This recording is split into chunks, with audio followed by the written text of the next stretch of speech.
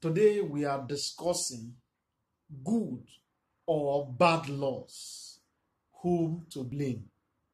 When the laws are good or the laws are bad, whom should we blame or whom should we praise?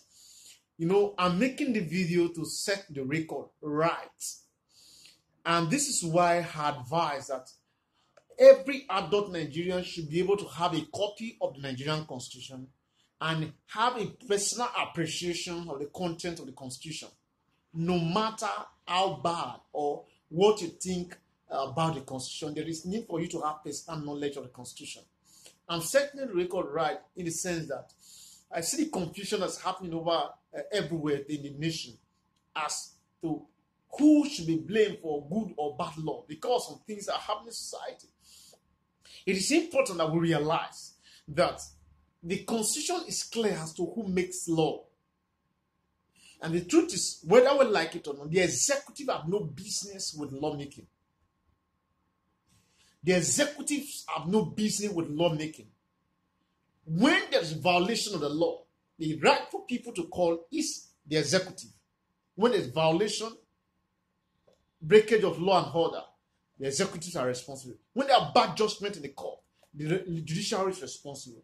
But when there is question as to which law and what law is made, the nature of law that is made, the legislature are fully responsible. And therefore, to blame the executive for an act of the legislature is a very wrong thing. We cannot be dining and whining with legislatures and be blaming executive for legislative failure or success, as the case may be.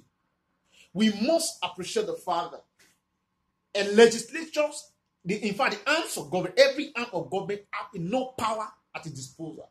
And the legislature is so powerful that if legislature make law and the executive refuse to give assent, legislature can by themselves pass that bill into law. And the executive will be bound by that law. And perhaps we don't realize that even the executives have to beg, they will have to lobby their way through legislature many times. Because the executive cannot even spend money without the authorization of the legislature. So it is not proper for me, for instance, when any law seems to be against my interest. Any law seems to run foul my interest, or I think rather that certain law does not favor me, for me to be blaming the executive. My first point of call should be the legislature. The legislature representing my own constituency. Because the functions are constitutionally designated. Everyone has his own designated function. No one should shift blame. And you miss, governor will say it's president, legislature will say it's president. That is not correct. Legislatures make law. If the laws are good, they take the praise. If the laws are perceived to be anyhow, they must be accountable. They have to be held responsible. They cannot dodge that responsibility. The duty of the executive is just to give assent to the law, which the legislature can even dispense with. So, and in law, that executive made the bill does not give them any significance. The law does not recognize the man who proposes a bill. Every act of the National Assembly or laws of the State House of Assembly, there's no legislative, executive act or judicial act. All laws are made by the executive, the legislature. So we must understand. What I'm saying this is God. We must apportion blame. Know when certain blame are for the executives. Know when certain blames are for the judiciary. Know when other blames are for the legislature. If it pertains to the nature of law, what kind of law that is made, it is a legislation. When you talk about violation, there are laws that are not being obeyed, lawlessness. Then you can blame the executives and then the judiciary for any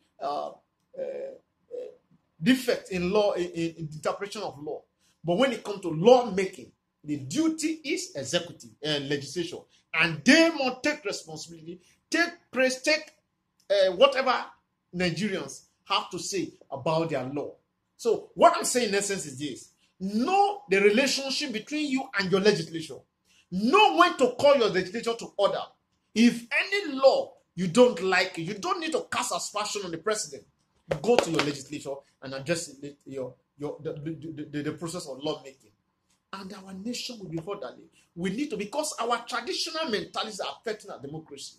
We just look at the king is all in all. Democracy, nobody is all in all. Powers are shared. Powers are shared. As executive depends on legislature depends on executive and the judiciary. No one is all in all. So, blames must be apportioned appropriately, and each institution of government must learn to take responsibility for their actions and inaction. Thank you.